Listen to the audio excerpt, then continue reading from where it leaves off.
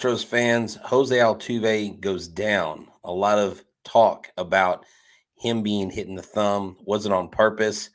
I don't know. But who's going to be the second baseman? Who's going to lead off? We'll talk about this on today's Locked On Astros. Alvarez hits a high drive center field. Beer leans back.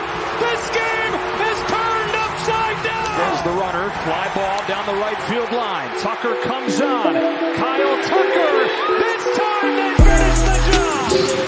Hello and welcome to Locked On Astros, your daily Astros podcast. Here are your hosts, Eric the Man Huysman and Brett H-Town Wheelhouse Chancey.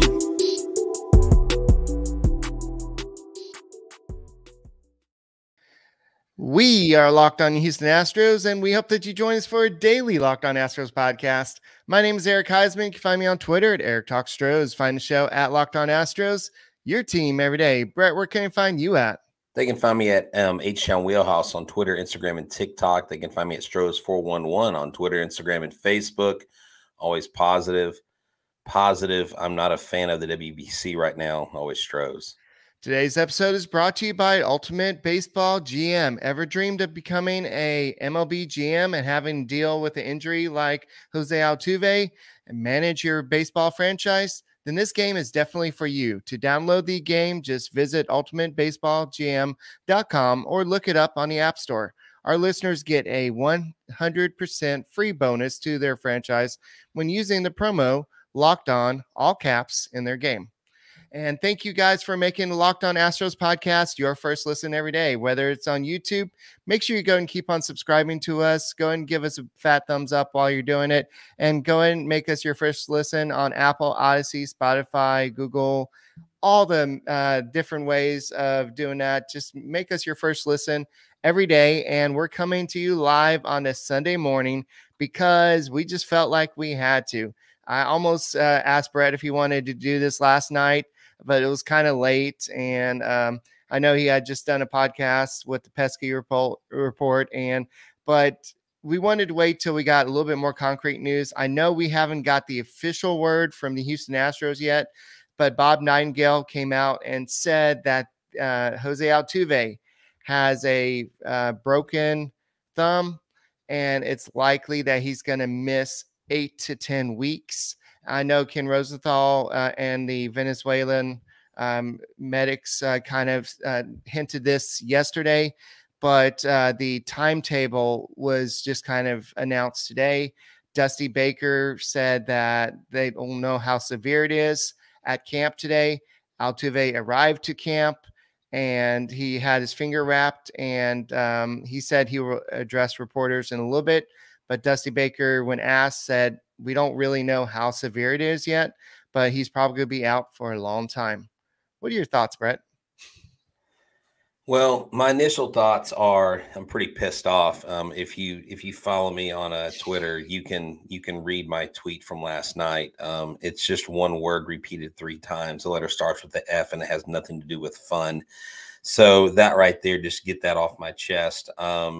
Danial Bard, this guy is a wild pitcher. He has a history of not having control. Number one, let's just get down to it. Why the hell is he on the USA team? He's not even one of the best pitchers in the league. I mean, he's the Rockies closer.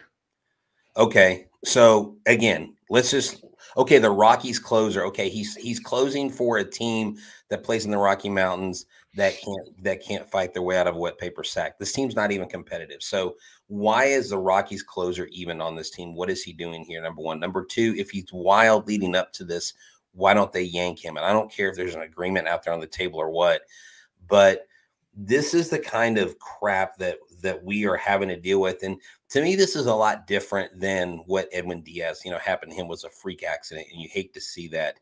But the amount of like rah-rah and cheerleading that's going on from these sideline, just poverty level fans who are cheering for Jose Altuve, calling him cheater, saying, it's hard to know what pitch is coming if you don't hear any signals before the pitch comes. So that's probably why he got hit. I mean, the amount of just stupidity that this creates it causes the really dumb people to bubble to the top.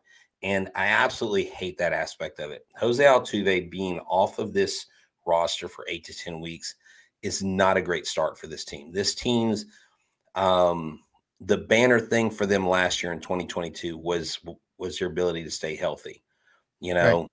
you have Yordan Alvarez who just started swinging. You know, more than likely Brantley's not going to be their opening day. And now Jose Altuve in an incident that could have really helped seal a really solid start. Now, I don't think because he's out, Eric, that this team loses all its games when he's not in there, but he's your leadoff. He's a heart and soul. I mean, Ryan Presley, we can talk about his quote after the game. The fact that the pitcher showed no emotion afterwards, I don't know, maybe he was shocked, but then again, with his control issues, maybe he's not shocked. Was he going after Altuve? That's kind of hard to say, but it's just funny that it would happen to someone like Jose Altuve. Yeah, in this situation, it's part of when these players go to play in the WBC, they accept this risk and the teams accept this risk. And they do take out an insurance policy for every player that goes. When Edwin Diaz, he went down with the injury. Yes, it's a big blow for the Mets. Yes, they're going to be covered financially. So, yes, Diaz is still going to get his salary. The Mets are going to get it covered. But you still can't replace what Diaz can do as the closer. And with Jose Altuve, it's not just who he is as a person, but he's your leadoff guy. Like you said, he's the guy that swings at the first pitch. He's the guy that could get you that double. He's the one that rediscovered his legs last year and could steal some bases now. He's the guy that can give you 30 home runs from that leadoff spot and all the first pitch home runs. And everything that he can do for your team, the defense, the leadership, everything. So I'm sure he's going to be around the team. I don't think he's going to go into hibernation. No, but he's going to, what we're waiting on right now is to see how severe it is. Just kind of give you all two examples of recent injuries to thumbs. You have Joey Votto, who missed 1 month due to thumb injury. And that's because he didn't have to have surgery. He just had it casted up and he was able to come back after missing about a month. Now, Bryce Harper, I believe it was last year, he missed almost 2 months because they actually had to go in and do surgery, put some pins in it because it was a little bit more severe than Votto's. So that could be a factor that the Astros are looking at. That's why they're not. Yes, they're not doubting what the Venezuelan doctors are saying and the initial reports, but they want to see how severe it is before they come out and say, yes, this is what's going on. And because once the cat's out of bag, you can't come back and say, well, we're going to have to step back a little bit and say it's going to be okay. Because even Bob Nightingale came back and said, but if Jose Altuve is a quick healer, he's expected back in May. So that's kind of walking back a little bit on the 8 to 10 weeks. So it all depends on. I remember how Dusty Baker was saying that Framber Valdez was the Terminator that year, and he should come back and really quickly. So I think it's the same situation with Jose Altuve. We don't know the severity at the moment, but all we can do is just pray. And in a second, we need to talk about who's going to replace him. Yeah, exactly. You know, Jose Altuve, I really believe, is in a situation where you have a team around him that is veteran enough that they can take a blow like this and it not have a domino effect or a ongoing residual effect. So this team really, from top to bottom, is stacked, whether it's in the lineup, whether it's in the relief pitching or starting pitching. So we're equipped to weather the storm. The blessing and the curse could be that it's early in the season rather than happening in June or July or August, right, where you're about to go on a playoff run. So you have time to heal. It's a long season, and he should be able to get back to full strength pretty quickly in regards to helping the Astros win another AL West title, win another ALCS, and go back to another World Series. So I'm not necessarily concerned there. And look, let me just be clear. I don't begrudge a player for representing his country. I don't begrudge these players for playing with pride for the country across their chest, whether it's USA, Venezuela, Puerto Rico, Cuba, whoever it is. I understand that aspect of it. These things we have no control over. But as a fan of the team and as a commentator on the team, it is somewhat frustrating because this is the negative that can come out of it. And after we talk about being a GM, and if that's what you dream to do, we can talk about these possible replacements, because I'm really geeked out for our new partner sponsor for today's episode. It's the mobile game Ultimate Baseball GM. Have you ever dreamed of becoming an MLB GM and managing your professional baseball franchise? Well, your dream has come true right now. This game is definitely for you. Manage every strategic aspect of your team, play through the season, and lead your team to glory.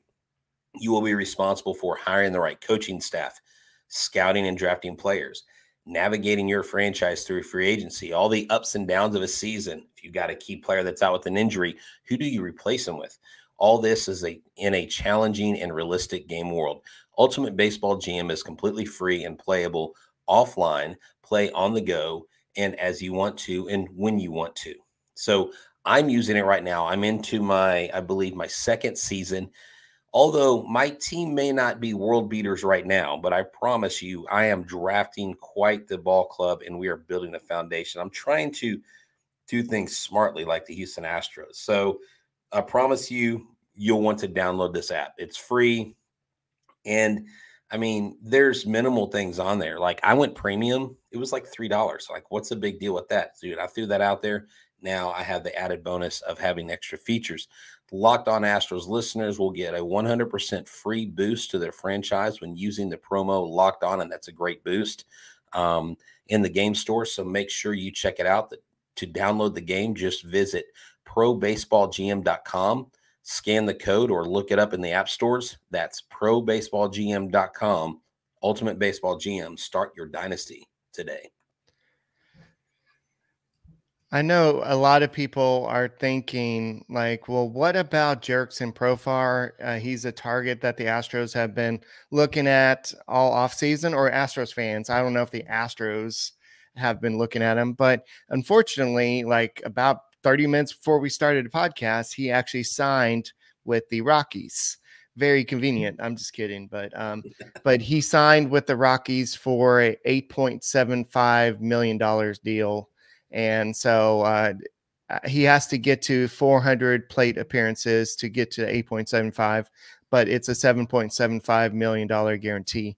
So Jurickson Profar is no longer available. So in order to replace Jose Altuve, you're going to have to do it in-house. So we got about about a week or maybe a week and a half before the season starts. So you're going to have to figure out who's going to be the second baseman for the Houston Astros. And it's going to be between David Hensley and Mauricio Dubon. And I think that if you're looking at the difference between the two, Dubon has the more experience in the big leagues. David Hensley, I think that Dusty Baker likes him a little bit more. I think he trusts his bat, especially since Dubon's come over to the Astros. He hasn't really shown that much, and he hasn't really done much this spring training. Real quick, I want to just read what Hensley's done this spring training. Granted, it's only 13 games and 26 at-bats. He's batting .308 with a .957 OPS with 2 home runs, 4 RBIs, 5 walks, and he has struck out 10 times, and he has 2 stolen bases. So he is stepping up when he needed to. So if you need somebody to fill in at second base, I think it's David Hensley. What say you, Brett? Well, I mean, I think you have both of them on this roster, and to me, Hensley is more of your utility guy. Well, they're both utility guys, but it's who plays the best at that position. Hensley may be better suited at second base than Dubon, but I think Dubon's is more of your infield guy. I know he was Justin Verlander's personal center fielder. Still don't buy that line, but I know he played that position. He's got a good arm. The Astros are going to put them probably both there at some point. I don't think it's going to be a permanent place that either one of them holds. I think they're going to rotate in and out of those positions. A platoon? Oh yeah, definitely. I mean, you have to platoon at this point. You've got Jake Myers, who is not out of the question at all for center field. On opening day, they've already said you may have Myers, or you may have McCormick in left. I'm sorry, Myers in left, McCormick in center, and Tucker in right field. You know, if that's the case, then you've got two guys. You can choose between Hensley or Dubon. I don't think anybody else takes second base in this mix. Those are your two guys. And whoever the Astros are going to play matchups. So if the pitcher favors Hensley, they're going to play Hensley. If the matchup favors Dubon, they're going to play Dubon. They are real big on that analytical side of baseball. So, but I've heard rumors that Dusty may lead off Chas McCormick. I'm like, really? Like, I really think, wouldn't this be the perfect opportunity to put Kyle Tucker in leadoff? You know, I mean, wouldn't you want your guy that's supposed to have a monster year to be leadoff for once or twice? I don't know. Second base is going to be manned by more than one person, maybe a third person. Well, a lot of people read into the fact that Kyle Tucker batted leadoff a lot of times when he was with the Houston Astros during spring training, not Team USA. By the way, it was awesome that he had such a big game to lead Team USA to the next round, including hit a home run off of Luis Garcia. That was pretty awesome. But I think that was also to get him more at bats. So so I wouldn't read too much into that. But if you're looking for somebody to make great contact, somebody who can make instant reaction or instant action, I guess is what I'm looking for, I think it's Kyle Tucker. I mean, I think until Michael Brantley comes back, you can have Jeremy Pena batting second. And then you can just go down the lineup like this: Tucker, Pena, Bregman, Alvarez, Abreu, McCormick. Then the bottom three is kind of where it gets a little wishy-washy: Hensley, Myers, and then Maldi. Yeah, I mean, I think that's great. I think you have a great lineup, top to bottom, regardless. Look, if there's any team that can weather this storm, Eric, it's the Houston Astros. No other team is as equipped as this team. Now, there are other teams that have solid lineups. I'm not saying everybody's just chumps. You know, they're just chumps at the plate. But Bregman, Abreu coming in as a veteran. Jeremy Pena carries himself like a veteran. Heck, his first game back from the WBC, he hit 2 home runs in spring training. You know, I know it's spring training, but he hit the cover off the ball. And so these guys are chomping at the bit. They're ready to play. They're excited to get out there and be defending champions. They're ready to reign. You know, I saw the intro at spring training that they're going to show at opening day, the new intro for the Astros to start the games. And, you know, they're like, heavy is the head that wears the crown, but we're here and we're ready to basically defend it. And they're going to very much go into this season as defending world champions. And the fact that Jose Altuve is not on the field to start is not going to slow this team down any. So if anybody thinks that the Astros are down or wounded, be careful what you wish for, because they still will bring the bats. They still will throw the smoke. And I'm ready for it. I'm still just as excited about opening day today as I was yesterday when Jose Altuve was healthy. To go back to what you're saying about Chas McCormick, this is what Dusty Baker had to say. I love his example, presence, just how he goes out and plays every night and how so frigging good he is and how he can give us the edge right away. So his swinging at first pitch, there's something about it when he does that, it gives the stadium and the team so many good vibes. So, or maybe that was just Chas McCormick talking about Altuve. I don't know. That's okay. Well, look, anytime Altuve gets in the box, it gives you great vibes. Yeah. And when I saw that pitch last night, Eric, at first, I mean, I knew it didn't hit him in the head, but my first thought was, oh my God, did he get hit in the head? You know, something amazing happened, I guess about a week and a half ago. Justin Turner with the Red Sox got hit in the face, was bleeding like a UFC fighter, got stitched up and came in the next game and got like 2 hits. So, I mean, I don't know what kind of sticky substances they're not allowed to use in WBC, But that's something we need to tackle this week because they are banning pretty much everything and anything sticky, like in the clubhouse. They're even talking about having checks in the clubhouse, having these thorough checks. And it's like these umpires are being inundated with things they have to do. When are they going to be able to do their actual job of calling outs or getting plays right? They're so preoccupied with everything else. Those are the things I'm more worried about. And Right. I think it becomes a player safety issue. These pitchers need some sort of substance. And if a guy's wild and he's not all over the place, especially something like the WBC, pull his sorry butt. I'm sorry. I don't care what you've done. I don't care if you're a closer. Pull him.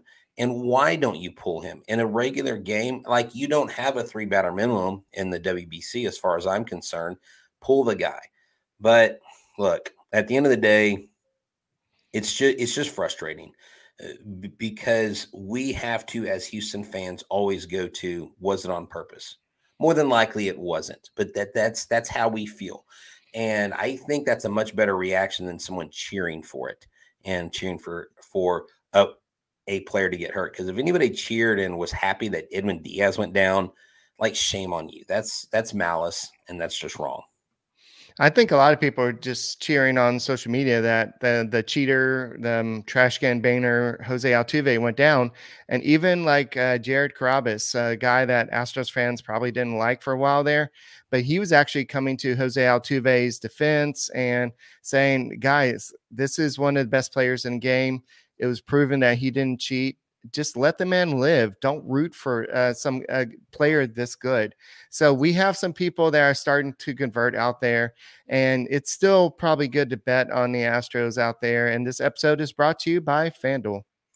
Yeah, that's right. The tournament is heating up, and now it's perfect time to download the FanDuel app, America's new #1 sportsbook, because every new customer gets a no sweat first bet up to $1,000.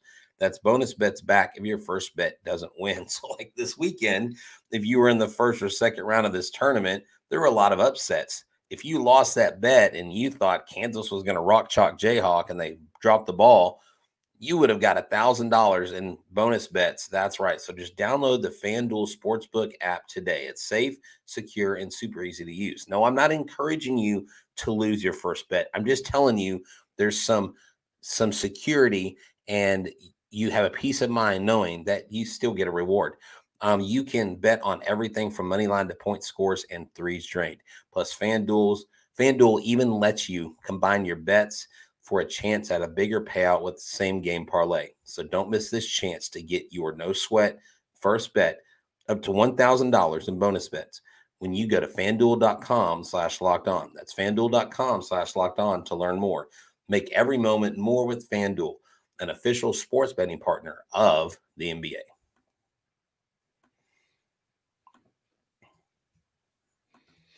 All right. So if you're looking at, I guess, who's going to replace Altuve, you can't replace Altuve. All you can do is just find a stopgap for 2 months until he comes back. I think David Hensley, you may be right there. They may have more of a platoon, but I think you're going to see David Hensley step up. I think you're going to see the rise of David Hensley this year. I'm not saying he's going to be the rookie of the year, but I think you're going to see him become the next Marwin Gonzalez, the next guy that can probably do it all. And I think it's better than Marwin Gonzalez. Yeah, he probably will be better than Marwin Gonzalez, but I'm just saying this is probably going to be a good thing for him because he's going to get the playing time he would not have before. So Dubon will get a little bit more playing time. He'll get more comfortable because as soon as Dubon got traded over here, he did play every once in a while, but he didn't get played enough to hit a lot. So, I know that Pena said that it was a great time. I had a blast seeing countries go at it. I've never seen an environment like that with all the drums and flags, the waving of the flags. It was a pretty cool experience. Then you see Trey Turner after hitting Grand Slam saying that I wouldn't have changed anything. I would do this over and over again. This is a big event for these players. I know fans like Mets and Astros fans were like, what the heck? We just lost our star players, but these guys are out there having fun. It's not a worthless tournament for them. They're representing their countries. And even Jose Altuve, he said, since I remember, probably as a 10, 11-year-old kid, I was trying to make a Venezuelan team to go to world championships and stuff. It's always been a dream for me. And every single Venezuelan kid, Dominican kid, Puerto Rican kid, American kid to represent their country. I'm really excited, and it's going to bring a lot of memories. This was before the tournament. And even Neris and Pena said that they don't think that this is going to discourage them. Like after Diaz's injury, this is going to discourage people from playing in future. In fact, King Griffey Jr. was joking around and saying, you know what, I'm going to start getting in shape. So next time it comes around, I'm going to go and show them that I can still play. And a lot of people really enjoy this. And yes, there's some risk. Just like you saw what Gavin Lux, he hurt himself in actual spring training game. It's the same thing. Who knows what would happen? Well, King Griffey Jr. was in the batting cage and taking swings, and he looked good. He looked like he could still take on major league pitching. Look, I don't know that the players are going to be shied away or discouraged from playing, but don't you think owners might be looking at this? This is two $100 million players that have been hurt as a result of being a participant in the WBC, not from the actual game in Edwin Diaz's case, but these are two. And then Freddie Freeman, he went down. His is more mild, but yeah, I get you. But still, there's three. That's actually three $100+ million players that have been affected negatively. And like you said, they have insurance policies, which is great. But insurance, like you stated correctly, does not replace an Edwin Diaz on the field. You may save your money, but it doesn't save the saves. And so it is definitely something to consider. Now, when do you play the WBC? You don't play it in November like they originally thought they could do, because the players that just got through with the playoffs need the time off. And this is really the best time. The only alternate to the WBC going on in Major League Baseball not being affected is if you go back to the old style of Olympic play where you had amateur athletes going. And the reason why the USA injected and started putting pros in these Olympic and baseball classics is because other countries were using their professionals. The US felt like it was unfair to send these 17, 18, 19-year-old college students up against 27-year-old Russians or 25-year-old, other teams. So we're like, okay, you put your best, we'll put our best. You go back to the dream team with the USA basketball team with Michael Jordan, Magic Johnson, all those, that amazing team. So that kind of jettisoned us to today, and that's where we are. I think it's a great tournament. Like I said, I experienced it firsthand. The passion these people have is untenable. It's second to none. It just comes with the game. But my thinking went to this. Just because players get injured in the regular season or spring training doesn't necessarily mean we stop doing that. Because I don't know if you saw this, Brandon Nimmo was basically throwing shade at Edwin Diaz in the press. The next day in a spring training game, trying to slide into second, he injures himself. Yeah. And he may be out. And I'm like, whoa. How was he throwing shade? Yeah, he was throwing shade. He was throwing shade at Diaz, saying, to me, I would rather win a World Series than a World Baseball Classic title. It's not worth it to me to go to a World Baseball Classic tournament and play. Like, he literally, I watched the press conference. He sat down at a table and he was basically saying, well, a World Series title means more to me, and I would rather be healthy at the start of the season than get injured for a World Baseball Classic, because it's definitely not as big of a deal to me. He believes that he'll be ready by opening day, by the way. There's no structural Nimmo. Yeah. Well, but I'm just saying, he literally threw shade at Diaz, at his own teammate. The next day he got hurt in a spring training game. So it was kind of ironic that those two things happened back to back like that. Yeah, so it's just frustrating to see Jose Altuve go down like that. As soon as that happened, everybody was talking about that on Twitter, and we've seen this before. We have the history of Jeff Bagwell, and it's just our star players getting hurt, and it's just frustrating to see this. But Altuve is one of our most lovable Astros we've had, and it's hard to see why people hate him. But it's just like, we understand why. It's just because of what happened back then. But at the same time, you shouldn't be rooting for, oh, I'm glad they finally got him and everything like that. But it was good to see him playing baseball and like excited and having fun and just doing all that and just everybody having fun in the tournament. So now we need to see what the rest of the spring training brings. We should see Alvarez in a game sometime this next week. That's what Dusty Baker said today. And so we'll see. Michael Brantley probably after Alvarez, but we're going to see Alvarez at some time this next week. But that's good. And Hunter Brown is looking a lot better. But I think what we're going to see is the Astros trying to figure out what they're going to do until Altuve comes back. And it's a big loss. And if you put one of your big power bats like Pena or Tucker up at the beginning of your lineup, then you're going to kind of suffer a little bit more in the middle of the lineup. But I don't know if the Astros have too many choices. I wouldn't put McCormick up lead off. I wouldn't put Hensley or Myers. I think that it's got to be either Pena or Tucker at this point. And once Brantley comes back, then they'll have to kind of revise that, I would think, because you don't want lefty, maybe.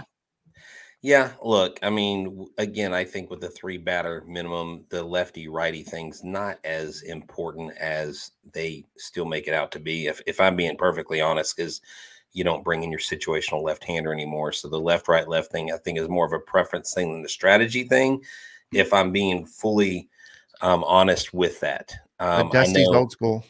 Well, I know. But what I'm saying is the philosophy, I get it, but I don't think it's as necessary or that's anyways.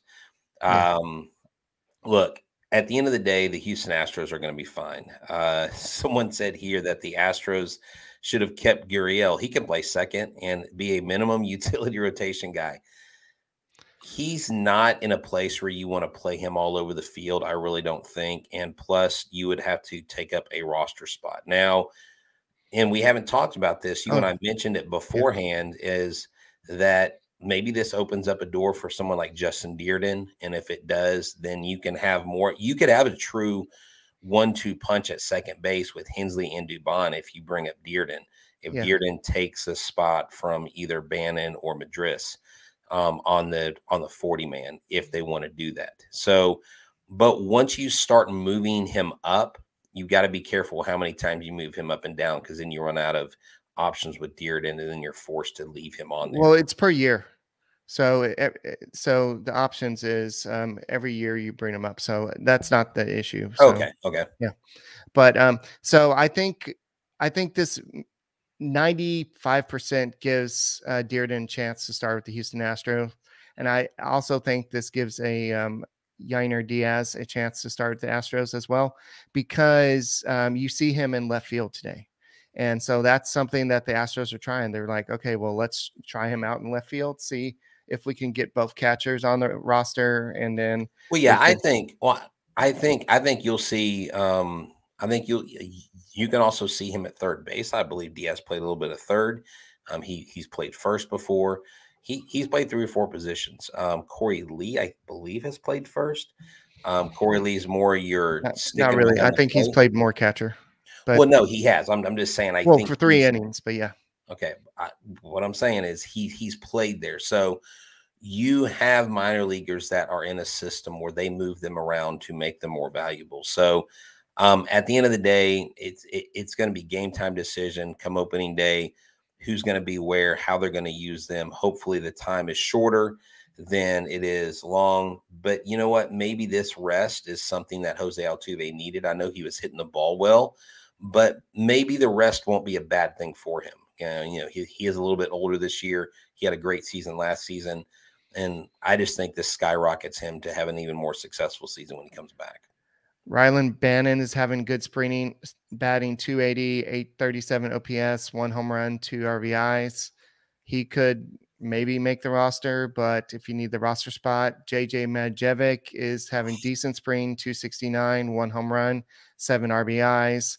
But if you look at the other guy, Bly Madris, where is he? He's batting actually 296, 715, no home runs, 2 RBIs, but he does have 8 total hits. So he's getting a lot of singles and some extra base hits. But so nobody's really separated themselves outside of David Hensley. And so we'll see how they get a spot for Dearden. But I think Dearden has definitely earned his way on the roster. And I'm not going to be hesitant to say that he may have battled with Jake Myers, who's batting 269, 629 OPS, 0 home runs, 1 RBI, to maybe battle for a platoon in left field or center field, wherever they decide to play him. But that's all we got, I think, for this edition. Do you have any closing thoughts about what I just said?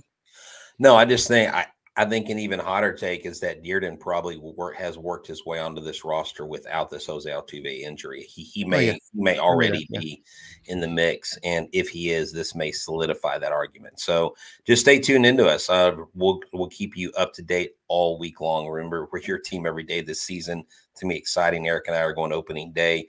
When it happens, we will have some more tickets. I got another pair of tickets handed to me for the Space Cowboys versus Astros game at Minute Maid Park, and we'll give those away at some point this week. All right, guys, thank you for making us your first listen every day. Make sure you subscribe to us. If you're listening to us here for your first time, we'll be here all season, all off season, all postseason. Your team every day. My name's Eric Huysman. He is Brett Chancey. We are the Locked On Astros podcast. And go Stros, and get well, Jose Altuve.